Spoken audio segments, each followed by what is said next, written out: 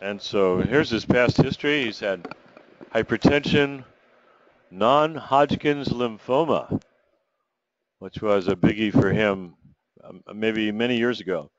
And that he did fine, but he wound up with chronic lymphocytic leukemia later and goes to the NIH once a year for evaluation and treatment. Apparently no treatment, and has been doing well. He also has the new history of GERD from the ER Tampa General, kidney stones, a little diverticulosis, previous tonsillectomy, spinal surgical removal of lumbar spine lymphoma tumors followed by extensive radiation. He did not have proton beam therapy, which we do nowadays for spine lymphoma. He did have sort of a large mantle exposure, extensive radiation. His history is from hypertension in the family, coronary artery disease in the family. He's a non-smoker. His medications, basically aspirin and chlorodiazepoxide and a few other things like olive leaf and red marine algae. And prior medications when he had chemotherapy for non-Hodgkin's lymphoma, you can see he had the deadly adriamycin doxorubicin, which we always look at the heart and think about that because of cardiotoxicity. He had vincristine, looks like some variation of CHOP there, with cyclophosphamide. Vincristine is oncovin, which is a periwinkle alkaloid, and prednisone and procarbazine. So those are his medications, and that's his story. Physical examination, really nothing really turned up on physical examination. And so the question is, how do we evaluate this guy? Here's a guy who's got a negative SPECT scan, had some chest pain after a huge meal, and went to bed with it, with a huge meal, and woke up, had some GERD, a lot of burping, and here he is now seeing a cardiologist. He advised to see a cardiologist on follow-up. Pooh, would you like to take this one a little bit? Sure. I mean, we'll start off with the EKG just to make sure, unless we have the records of the EKG from there. Echo, if he had one there, if we can just see the pictures or get another one. He had a physiological test, CCTA, so if our suspicion's high, if he has a lot of risk factors like radiation, family history, I didn't see that, but if he has, then an anatomical test won't be bad either. Okay, Pooh, there's your EKG. Let's see, it's sinus, left axis deviation. R-wave transitions kind of poor, it's like a late transition. So that makes me think has he had some anterior infarct of some sort. Negative SPECT scan, negative SPECT scan. But that's, what if it's multivessel? R-wave progression is poor. But yeah, that's about it. Sinus, left axis, and poor R-wave. Looks like a little prolongation of his QRS. Looks like a little bit of a terminal conduction delay. So maybe an incomplete right bundle, because there certainly is a terminal conduction delay. A little prolongation. But of course he's tending towards left axis over here, maybe rotating around towards the left anterior fascicular block in the future. So gradually you lose a few fibers and the axis rotates around. And here's your echocardiogram. I'm sorry we don't have the actual images, but here's the story, 55% ejection fraction. So the node anterior wall MI. Poor R-wave progression is very common, especially as you move towards the left axis. And most people with left anterior fascicular block all have poor R-wave progression. And so his axis was like -30, so he was moving in that direction of poor R-wave progression. If you actually move the leads down in interspace, you can see better R-wave. And so he's got some bicuspid aortic valve with moderate regurgitation, no significant aortic dilatation, no LVH. Even though Tampa General echo, they said LVH, there's no LVH. That's a very sensitive marker in terms of technician driven.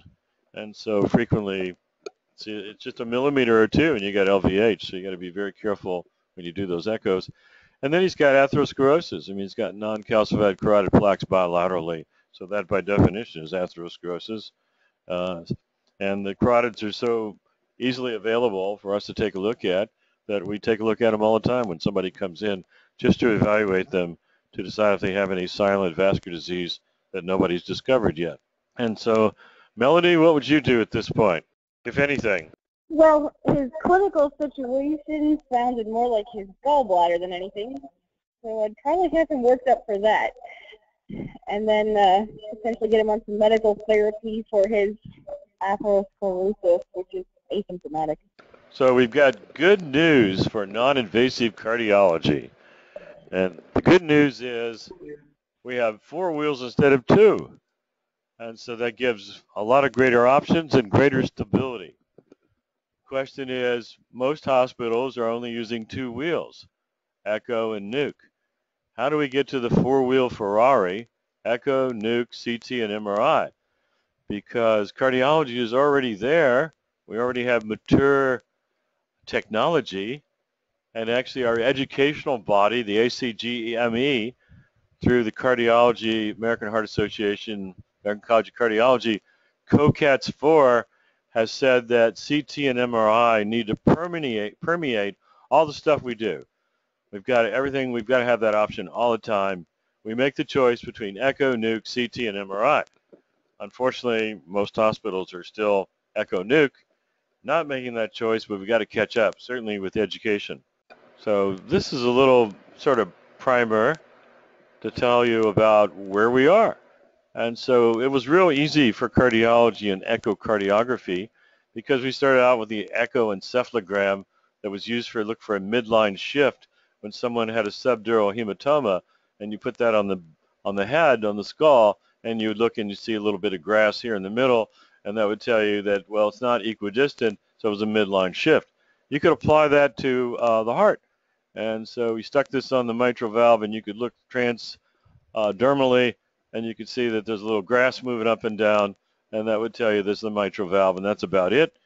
And then in the early 70s, Harvey Feigenbaum had this machine up in Indianapolis, and he was starting a book. And basically, this is the Echoline. And I went up there and was a 2-day wander at Dr. Feigenbaum's lab with Sonia Chang. Brought one of these back, put it in my garage, brought it over to Tampa General, trained somebody, and then we asked for a room and finally got something down in the basement. They said, this will never catch on. What's Harrison up to? You know, why don't you bring this thing over here? We don't have any room for this. And so we started echocardiography. And then the radiologist said, hey, you know, we own ultrasound. What are you doing? Doing echocardiograms. But anyway, as you can see, the evolution in 40 years has been extensive to where we're at 4D echo, strain echo, which nobody seems to have yet or seem to get. But this is very important, and this is where we are today. Well, what about Nuke? Well, Bill Strauss started Nuke at Hopkins and used cesium and then later thallium.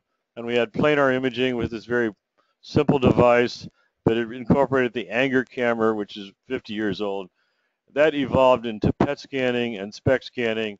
And I basically declare that SPECT scanning is a fail at this point because it's evolved into a technique that is basically very sloppy. And so because of innate artifacts, that is breast tissue, stomach artifact, Blue Cross Blue Shield of Michigan did a study. In the state of Michigan, there's 40% false positive, 65% false negative in about 40 hospitals in the state of Michigan. And so that's pretty amazing that of 100 people who don't have heart disease, we tell 40 of them that they do. Of 100 people who do have heart disease, we miss 65. So I call this a fail, except for Dan Berman and a couple people in the big centers, you know, were able to hang on to a nuclear technologist, whereas most places they just use a regular technologist that does spleens and livers and lungs, and they body flop the patient onto the SPECT scan and make a quick picture, and we call that technique. PET scan has really taken a different road. Unfortunately, not everybody has Dr. Lance Gould's software. He spent 43 years and $100 million developing this software. It's really cool, and the payers deny it, even though the cost is only $1,367, which is the same as a SPECT scan. It got costed down by CMS. It's the same as a SPECT scan. the payers are still denying it and saying, oh no, that's for people who have large bodies, large body mass, or somebody with left bundle, and so they declare certain indications. But so this took a long time to evolve where it is, and CT, now that we're jumping on the bandwagon, is a mature technology.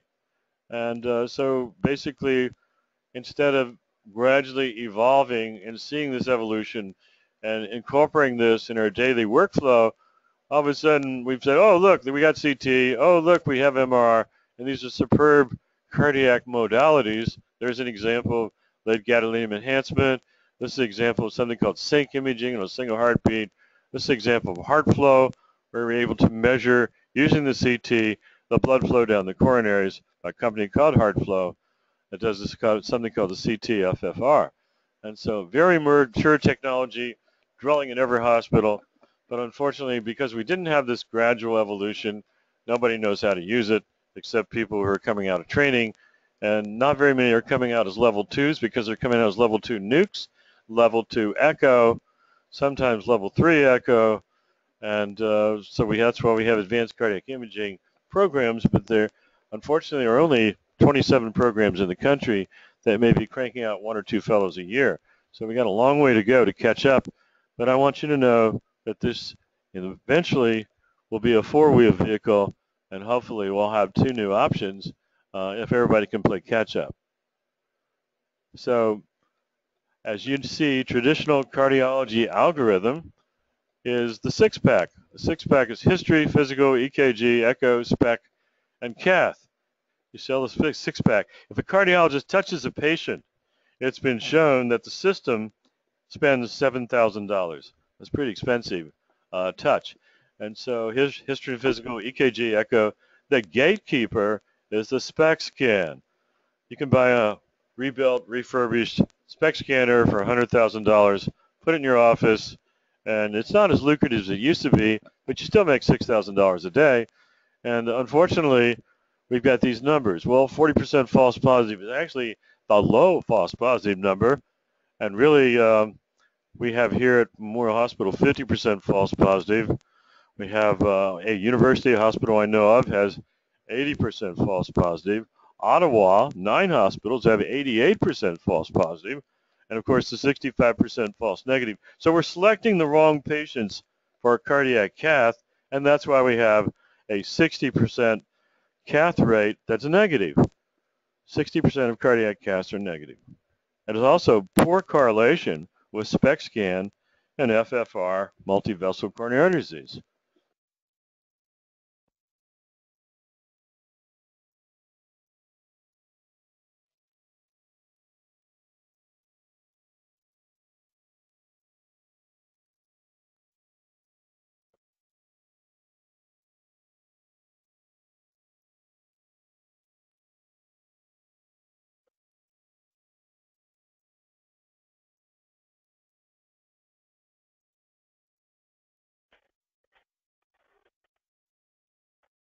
The sensitivity and specificity of these tests.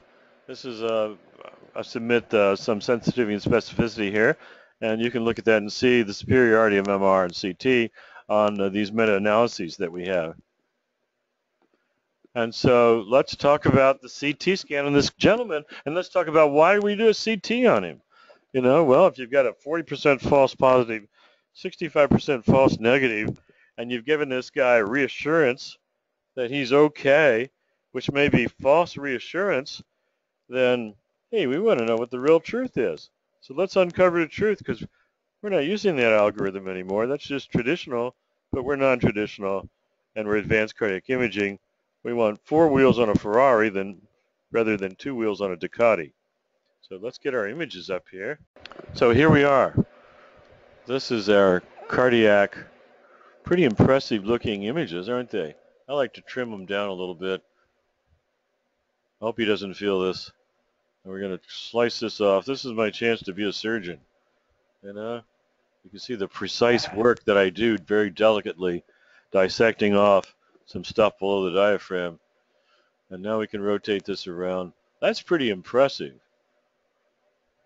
So if you were a Maori looking at this, you'd think I plucked out of your heart. you'd be very upset with that image that I'm showing you. You might punish me for that, because it certainly does look like I plucked out somebody's heart. And so you can see, just looking at the 4D volume rendered image, you can see that there's a hypoplastic right coronary artery. There is some expansion of the right coronary artery here, and maybe some obstruction there. But the right coronary artery really doesn't matter, because it looks like the left circumflex is going to be the dominant vessel. And so it indeed, the left circumflex is coming around here, giving off a posterior descending. This is a vein, so don't mistake that. And this is not the world's best study, but it's adequate, and it's a good study. And we're going to look inside these vessels in just a minute. Sometimes we actually resect some things off so we can see better. And so let's just take this part. The left atrial appendage frequently gets in the way of the main left coronary. So we like to carve that out. And so we remove that. You can see his aorta isn't dilated, although he does have somewhat bicuspid aortic valve. And now you can see a little bit better, but you'll be able to see a lot better when I come around here and take this off. There we go.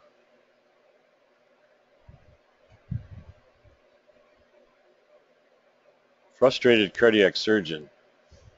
And so there we go. Up in there is where we can see the origin of the coronaries. A little bit better. One more slice on this. You got to be bold when you take a whack at this.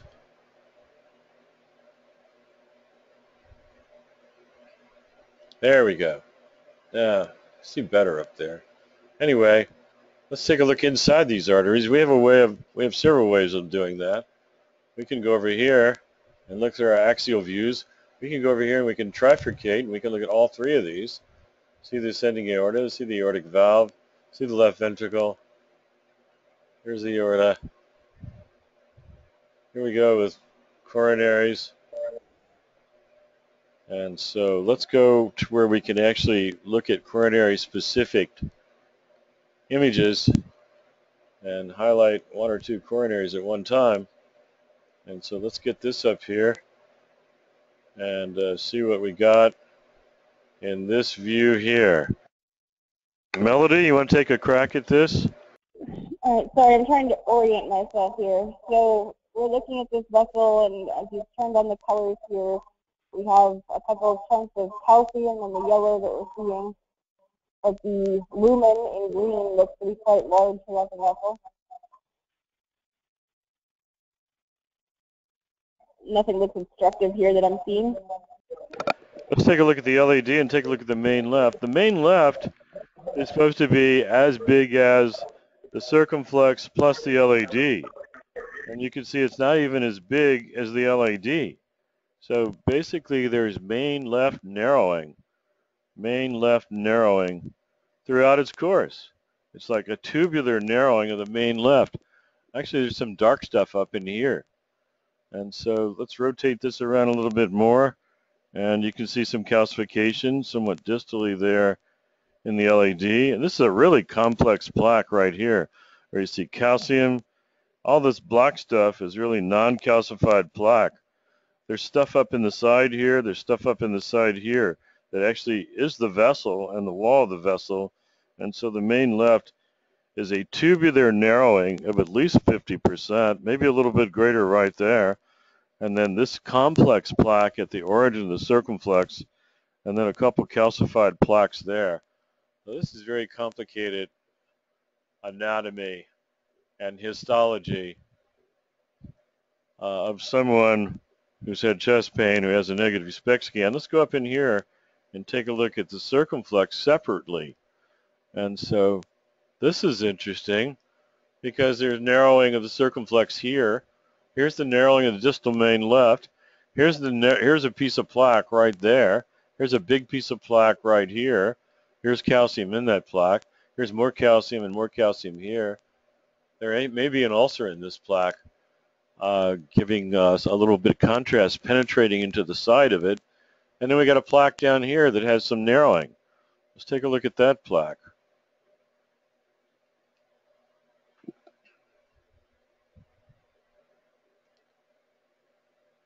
Let's go down this way and look at this little plaque over here and see what you think about that. Let's go down and see if it's hard to find a normal vessel, but maybe that's normal size there.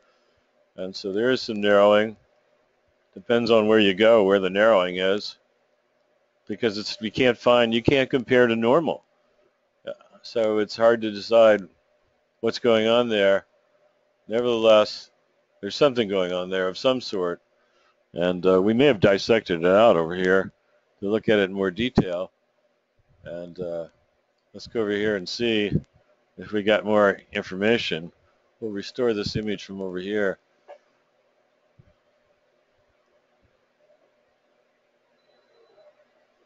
It takes a minute to be, there we go.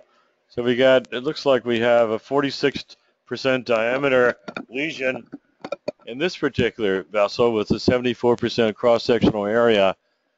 And it looks like we've got the plaque that looks like this. You can see the narrowing. Look, the column of dye or the column of blood going through this is the green. And as we come through the green gets narrower and narrower, and then the green comes back and gets bigger and bigger.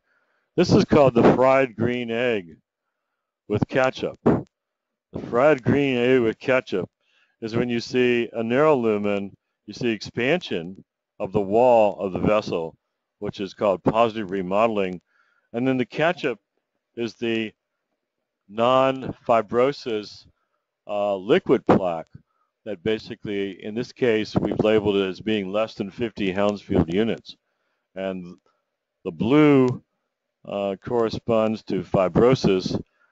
Bright yellow, probably not any of the yellow we see here, but really bright yellow corresponds to calcium.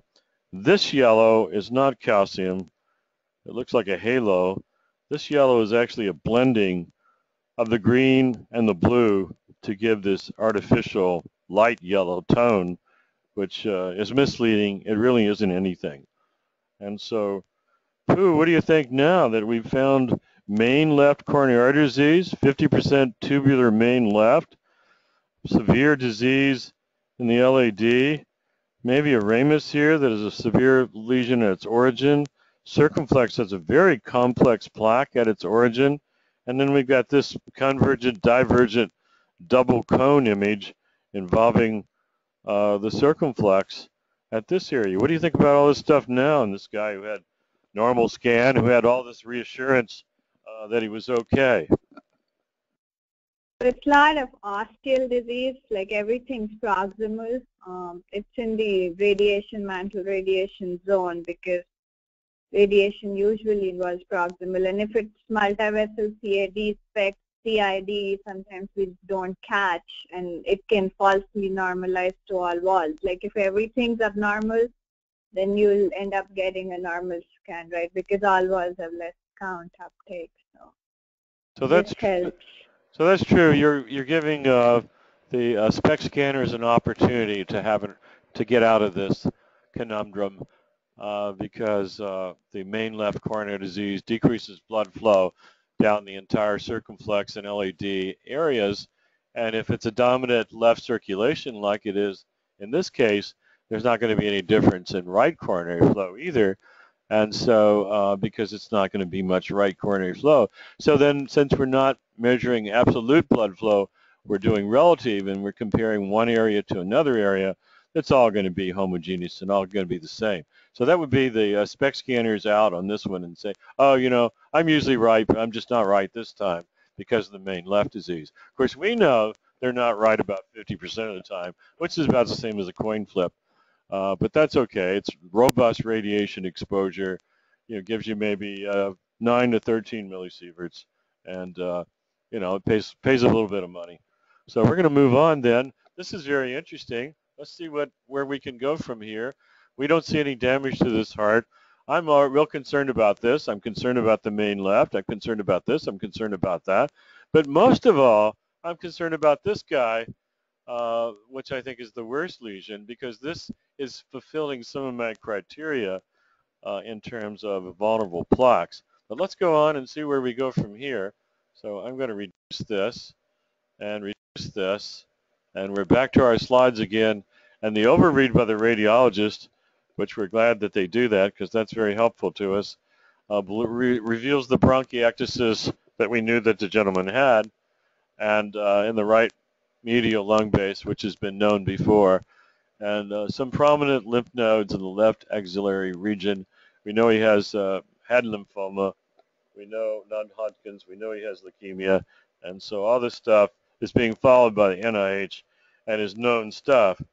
The overread is difficult to decide by Medicare how to do the overread, because two people can't read the same thing according to Medicare and charge for it.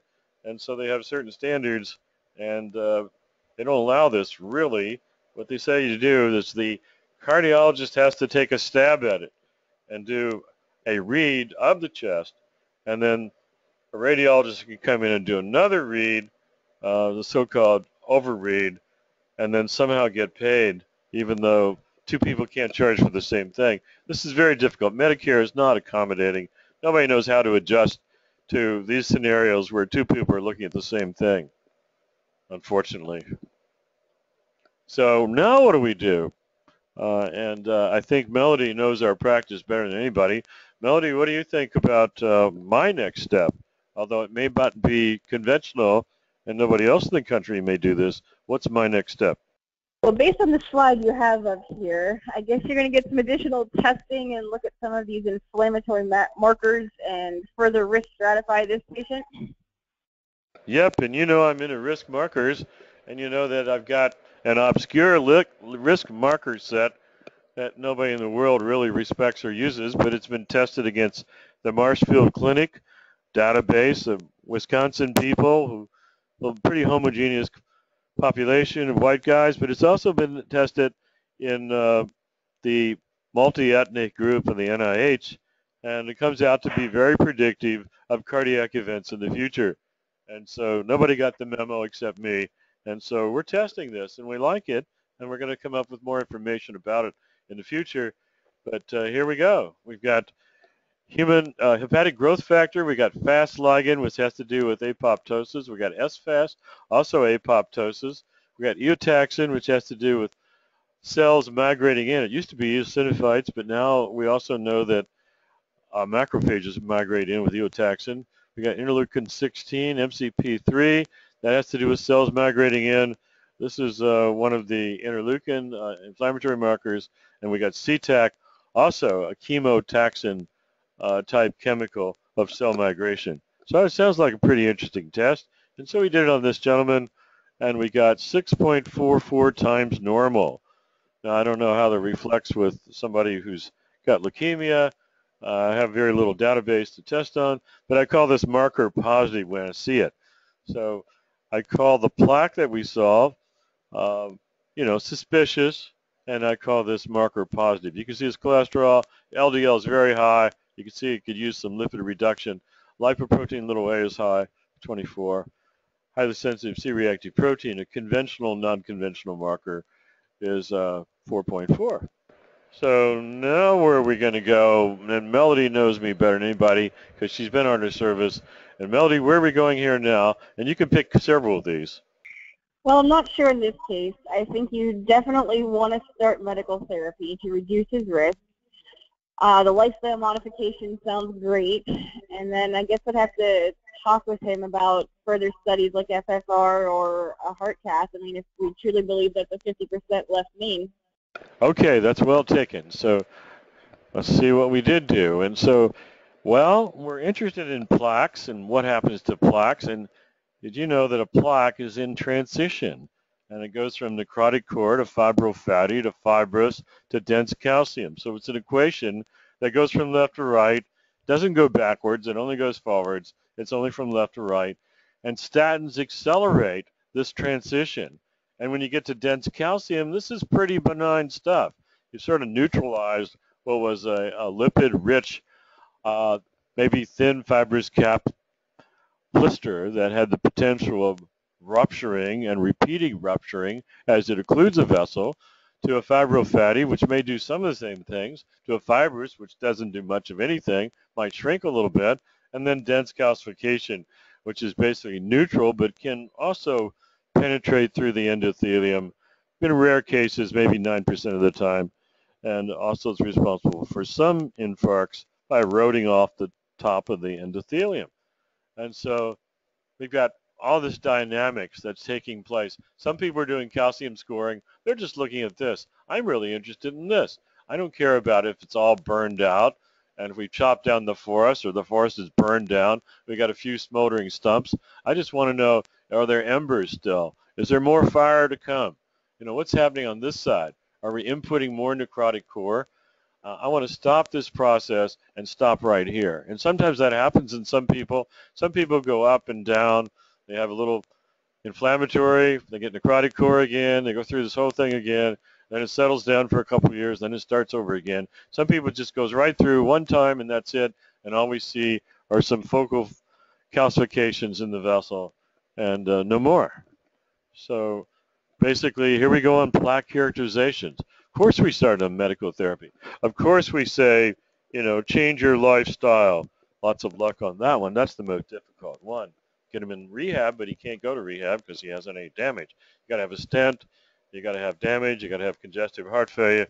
You got to have something if you're going to go to rehab. So basically, we try some prehab, but not rehab. And so here's the necrotic core. This is the bad stuff. It's sort of confluent here. It's like an interstitium. You can see how it's interlinking little pools of liquid lipid lakes. And you can see it's almost touching the lumen over here. And then there's a lot of fibrous stuff, and then the lumen narrows and narrows more. This is not calcium. This little halo is just blending by artifact of green and blue to make yellow. More stuff. This is the one we magnified because this is a very interesting one because we got all this stuff. It looks like it's got a long way to go. So it doesn't look like a thin fibrous cap unless we want to go back and look at this part over here. This could be a thin fibrous cap, but we can't measure that because it's like 65 micrometers, and a thick one is 85 micrometers. So that's out of our league with CT scanning. It's even out of the league of IVUS, which is the intravascular ultrasound. It's in the league of OCT. And so let's move on and take a look. You can see that we have, by volume, 28% of the entire plaque that we measure. Well, this is not measuring right because I have to narrow limits of that. But let's just take this one plaque right here. We've got about maybe 50% of that plaque consists of necrotic core. So it looks like a dangerous plaque to me. I'm concerned about it. We've got a diameter of 49%, cross-sectional area of 72%, has to be 85% diameter reduction to decrease flow, according to Dr. Lance Gould in his original studies for that. But we're interested in biomechanical and mechanical activity, and actually when you form your coronary vessels, there's biomechanical and biochemical activity is taking place. There's stress chemicals that are very active. There's a piezo chemical that's taking place. There's tag that's involved. All this stuff you can find in stress and strain that's inducing differentiation of cells, causing cell migration, and causing the vessel to form are the same things that lead to the changes that take place when we get lipid in there and macrocytic immigration and foam cells and apoptosis and cell death and get all this groomus stuff in there. Same thing is taking place that caused these vessels to form in the first place that's causing them to deform, and form follows function. So a lot of biomechanical stress. You can see a convergent divergent double cone is in essence a rocket nozzle. And so that there's all kinds of computations we have for rocket nozzles. That's basically the Navier-Stokes equations. You can see the Bernoulli thing. You can see that basically as this pressure increases, as the velocity increases, the pressure decreases, law of conservation of energy. And so velocity gets really high here, pressure gets really low here. And so that's important because this is the plaque, and this is the column of dye. And so the least pressure is at the top here. And so we've got pressure on the side, we've got stress on the side, and so you wonder why these things pop, and they pop like a blister, and that's how they keep, or like a little pimple, and that's how they sort of will get a little clump of platelets and then lyse, and they get another clump of platelets and gradually build up and become an obstruction. And these are some of the things that are happening, the eddies, vortices, microcavitation, all kinds of, this is after a jet engine takes off. You see those waves, all kinds of stuff are taking off. Sometimes microcavitation takes place where you get little bubbles, and the little bubbles collapse. High temperature light emission, which is actually blue light. Sometimes you can see that on a waterfall. And so this is a real active thing that happens, you know, with collapse of these micro bubbles against the solid surface with little micro jets, which could be eroding against the plaque. All these things are entirely possible. And so this is NASA stuff for nozzles, which are convergent, divergent double cones, which that consists of with the throat. And so all this is applicable. Meshes are applicable. Application is available actually online. There's some software I have I can just apply to this that's free. And so getting back to this plaque, this is another picture of the plaque looking in a different direction. Looks juicier here. Looks like there is maybe some close contact. Can't tell about the fibrous cap, but it's starting to look bad. And actually this vessel, the one I picked out, I'm less concerned about the main left. I'm less concerned about the proximal circumflex, which has a complex lesion. I'm less concerned about the LAD and more concerned about this plaque this far from the origin of this vessel. More concerned about that plaque than anything. Did I pick the right plaque? We'll find out in a minute. And so here's where we're applying some blood flow stuff. We're looking at the throat of the obstruction. We're looking at pressures. We're looking at eddies. We're looking at vortices. We're looking at all the activity that's taking place. We're applying Bernoulli. Our friend Bernoulli is back with low pressure at the cap and high velocity. And our friend axial plaque stress is much more in terms of a vector against the wall of the plaque than wall shear stress, which is very little. And so then we apply this stuff that we've learned in terms of subvoxel resolution evaluation. And look, we're clearing the lumen out and able to identify the lumen and a side branch. And then we're making this very complex picture. And then we're applying the mesh, which you can do online.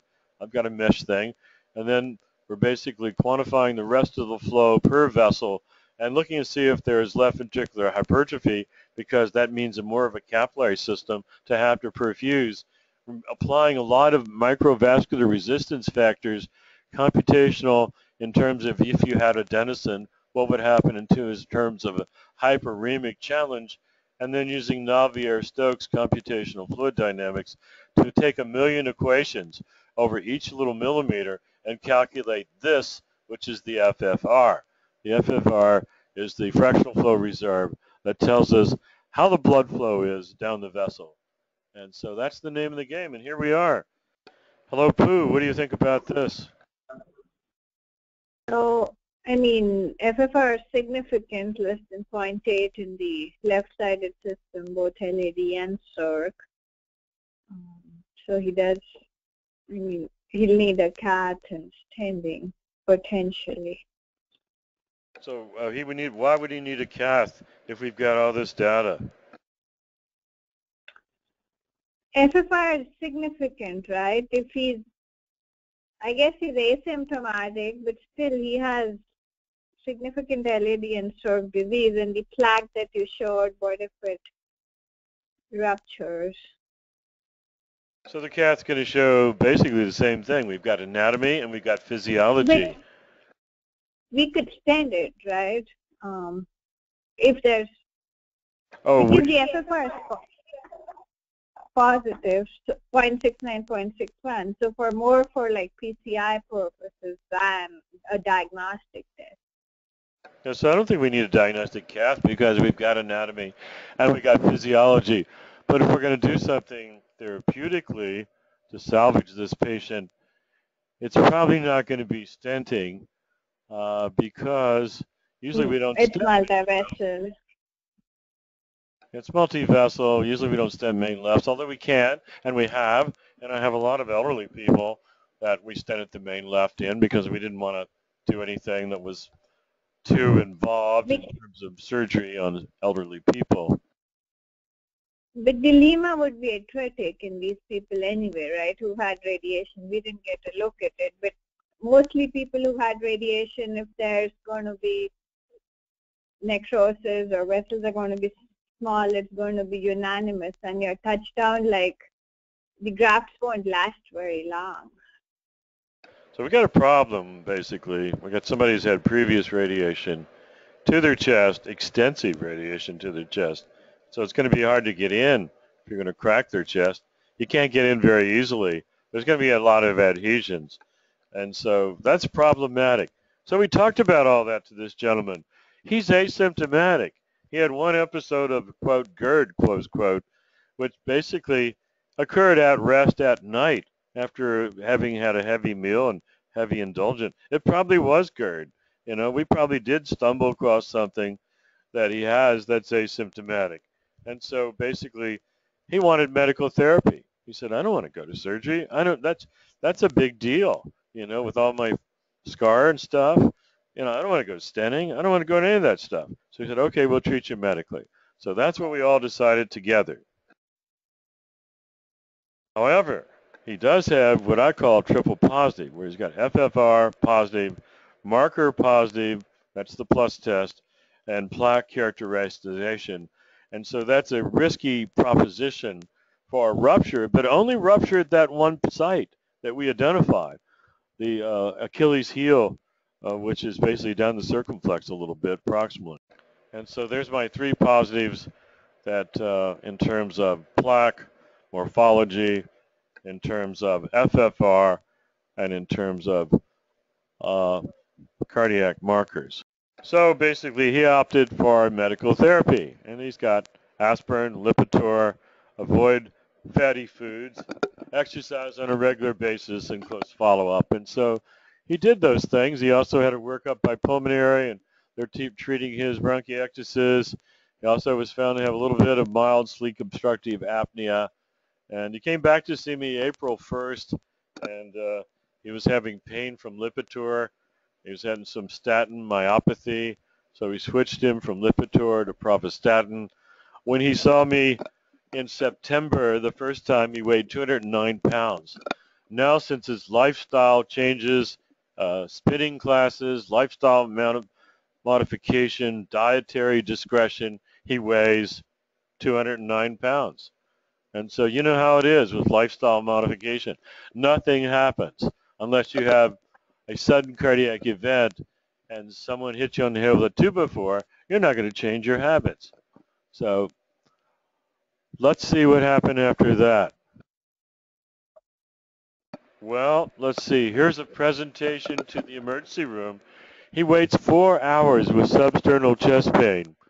Calls some friends. Said, I'm having chest pain. What do I do? As if, you know, he didn't see any of the stuff we showed him. So it shows you how strong denial is. Extremely strong. He weighs 209 pounds still. And basically he gets chest pain. And he's waited 4 hours calling around to his friends. He's out of town. And so finally he shows up at an emergency room in one of the hospitals in Raleigh. And luckily they got some good doctors there. Here's his EKG, Pooh. What do you think about his EKG now?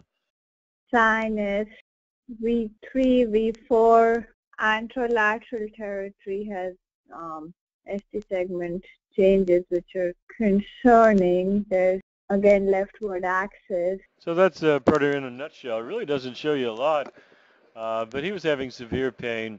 This doesn't tell you a lot. There are some changes. He's got different R wave progression there. I don't know why that is. His axis isn't as leftward as it was.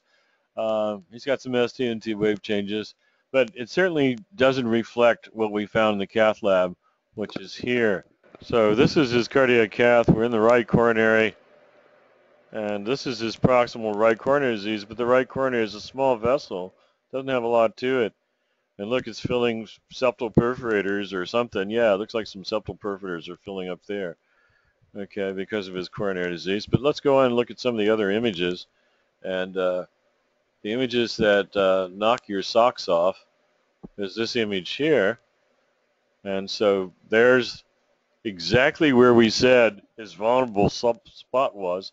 His soft spot, his Achilles heel, is right there in the circumflex. It's a parrot beak deformity, which means he's got a sudden occlusion of this vessel. You can see where the convergence was.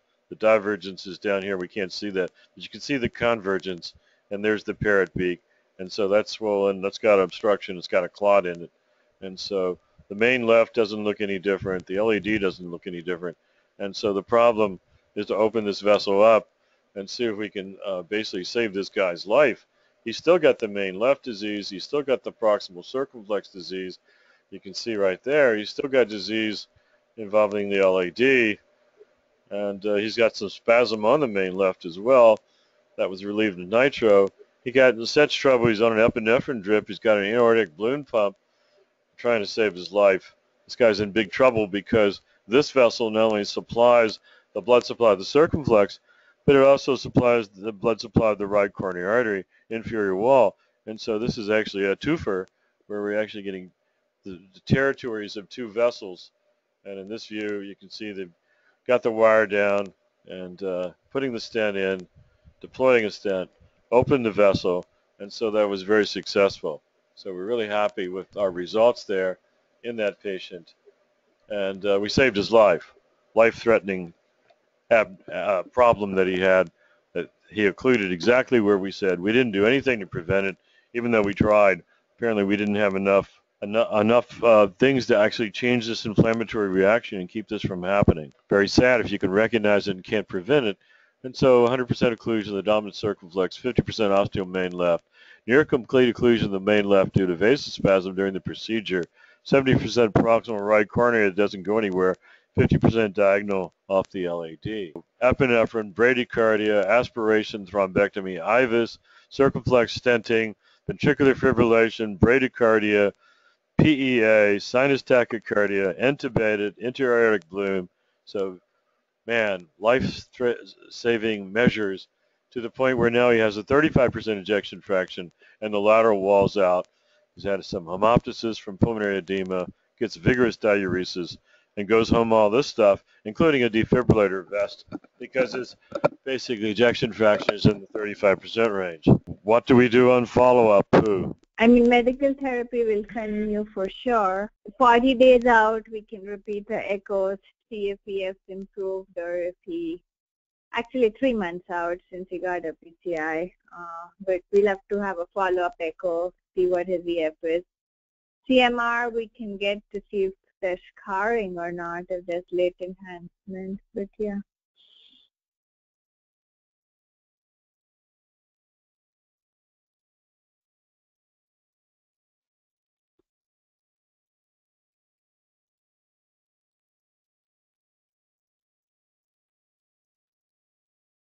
Pooh, how do you like the MRI?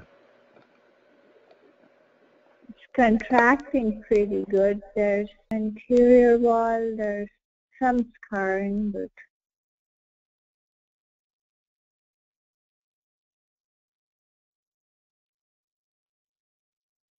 And we'll move down here and we'll look for a scar with late gadolinium enhancement. That image looks pretty good. Basically, I don't see any scar on this particular view. And actually, we looked at all views. There's a little thinning of the septum.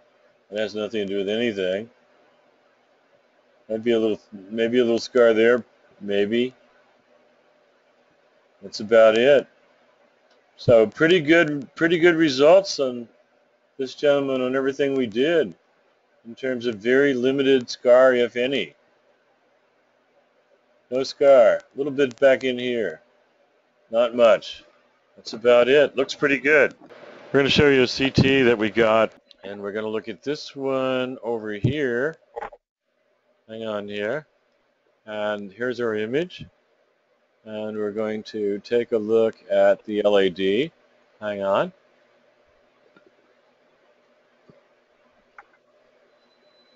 And here's our proximal. All we're interested in is proximal LED.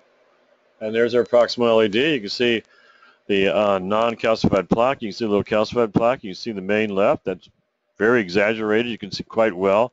50% lesion or greater. You can see the proximal LAD area. We can get back over to the circumflex and show you some proximal circumflex. Circumflex area, very complex main left, very complex proximal circ, and here's our stent. So all we've done is put a Band-Aid on his heart to fix this one area that had the vulnerable plaque that ruptured, and we still got all this other stuff to deal with. And now he's in rehab and he develops chest pain. And the chest pain is jaw pain during exercise and cardiac rehab. So now what do we do, Pooh? We've got chest pain again. I mean, medical management, obviously aggressive statin therapy, even if he has myalgias, we can intensify. We'll have to discuss options, CAT versus cabbage, because, I mean, there's no great answer here. First, obviously, we'll do our workup, EKG, all that good stuff, see if there's something we find if he's getting frequent chest pains. But we do know he has known disease, so cabbage an option. But most surgeons don't like doing radiation people, and anyway, Lima doesn't last very long in these people. So actually what we did is we thought it over, and we said it's going to be difficult to stent the main left. It's going to be difficult to basically operate on him with all the fibrosis. So we decided, let's find somebody. He came over from having his chest pain. He came over here to where I'm sitting right now. We got the images up. We called Henry Lieberman, who's in Emory, and we put the images up. And Henry Lieberman and his group at Emory specialize in something called hybrid surgery. And so we talked about what would be the best case scenario. And so the best case scenario that Henry Lieberman presented was to do hybrid surgery. And he said, this is somebody else, but he said, here's what we'll do. Let's take the Lima and see what it looks like. We looked at the Lima. Lima looked great. You know, despite all the radiation, the Lima looked great. Let's take down the Lima robotically with a small incision over here on the left chest. And let's take this Lima and let's attach it to the distal LAD through a little window. And so that's what they did. It didn't go to the proximal LAD. It really came way down here, the distal LAD. And it said, once we get that, then we'll stage the next procedure. Well, we'll stent everything. Main, left, LAD, circumflex. We'll stent all this stuff. Might even stent the right if there's some collaterals coming from the right. So that's what we did. We did a stage procedure, hybrid, you know, basically took it down robotically, harvested, limited access, connected it to the distal LAD, and then next day put a bunch of stents in and stented everything. And so stage procedure, patient did well, had a little volume overload, responded to diuresis, and came home and has been doing well since that time, which was 3 years ago. And so this is just a little information to show you that the more radiation you get, the increase in major cardiac events that occur. And it's a linear relationship. And this is basically patients with Hodgkin's lymphoma have a long-term risk of cardiac disease because of the radiation, 3.2-fold increased risk of requiring bypass surgery of some sort or angioplasty of some sort, depending upon what you can get away with, increased mortality compared to the general population. There are no established guidelines, but we're going to work on some through the International Cardio-Oncology Society of North America. And so that ends our session today. Thank you so much for coming. We have reported this case, and we have a case report published. We're glad that you could come today and spend some time with us. Sorry we went over time a little bit. Any other questions from anybody? Thank you so much. Say that again. How is he doing? Yeah. Our case. Yeah, this case is doing great. He's working full time. He did finish cardiac rehab again. He just got started at that time, but he finished rehab again. I see him in the office all the time. He's lost about 30 pounds. He really got the message. He's okay. trim weight. He's dietary discretion, no myopathies from his statins, and he's a happy camper. Doing great. Thank you for asking. Okay, thank you. Okay, no problem. Thank you. And that was Shirley, by the way. Okay, thank you, Shirley. Thank you, Keela, Christine, Donna, Mary, Michael, Mindy, Pooja, Sandra, Sharon, Teresa, and Whitney. And Melody. Glad you could come. Bye-bye. See you next week. Okay.